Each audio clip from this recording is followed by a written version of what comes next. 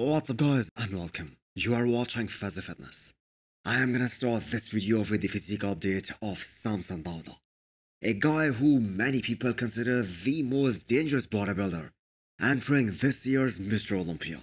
And the reason is his ability to make drastic improvements from one show to another. I mean, we all saw his Arnold Classic version in March, and how better it was compared to the Olympia last year. And there were like only 3 to 4 months between the Olympia and the Arnold. So that transformation happened in just a matter of a few months. So imagine what he's gonna look like at the Olympia this year. Now people can say whatever they wanna say about the Arnold Classic this year. That was close between him and Nick Walker. But the judges did not see it that way, as we saw that on the scorecards. Now we all know Samson has the height advantage against the top 3 guys in the world. Nick Walker, Derek Lunsford and Hadi Chopin. And I don't know why some people out there do not consider height as an advantage. And yes, I know you need more time and more muscle to fill out that frame. But once that is accomplished, then you become a whole another beast. Just like Samson and Andrew Jacked. And when you are as big as Samson, and also have beautiful lines along with some of the best front and the side shots, then height absolutely does matter. So a top 6 finish at his Olympia debut. Where do you guys think he will place this year? What are your predictions? Will he beat Nick Walker once again? And the reason I'm asking that is because I do think that Andrew Jacked, he isn't there just yet to beat Nick Walker. He needs to bring up his side shots, especially his legs. But Samson Dauda is a different story, and I do think that he will beat Nick Walker once again here at the Olympia.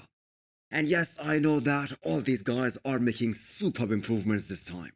But the thing is, the amount of improvements that we saw from Samson in just a matter of 3 months after the Olympia last year.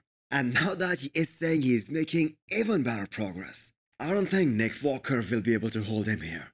But that is just my opinion, you guys can disagree with that. Do let me know what you guys think.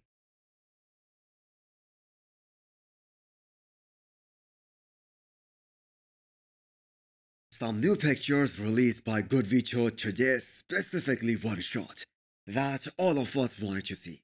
The back double bicep pose. Because that is where Vito is gonna lose the ground against Nathan, Asha, Regan Grimes and Blessing. I think all 3 of these guys will beat him in that shot. A lot of people are worried about his conditioning as well. But keep in mind, Chris Asito is the one prepping Vito here. So I think he's gonna be spot on conditioning wise. And here is the thing, I am so ready to watch him hit the front double bicep. And I think majority of the bodybuilding fans are, especially against some of the best front doubles in the IFBB right now. We take Regan Grimes, Nathan or Blessing. And consider Blessing from Indie Pro last year. All 3 of these guys have exceptional front double bicep shots. But GoodVito's proportions might be the best out of all these guys. So he's gonna do pretty well from the front. We have been hyping up Vito for such a long time. And hopefully he will deliver here.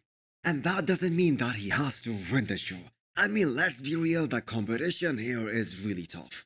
But if he gets some good comparisons and takes out some of these guys, it will be really impressive. I couldn't be more happy watching Regan Grimes beating all of his previous best looks. That is without a shadow of a doubt the best version of Regan to date. The size, the density, the conditioning, everything is upgraded. And just looking at his recent physique update, you kinda understand why people are picking him as the favorite to win here, not only just in Italy, but in Spain and in France as well. His lower half, especially those hamstrings, those are on another level. His glutes are looking equally impressive, especially if you compare to the competition that he has here, like Nathan, Asha and Blessing. And Nathan did admit that he is gonna be better from the side, as well as from the back, especially in the lower half. But the thing is, Nathan has those round and bubbly muscles in the upper body. So it is gonna be one hell of a show.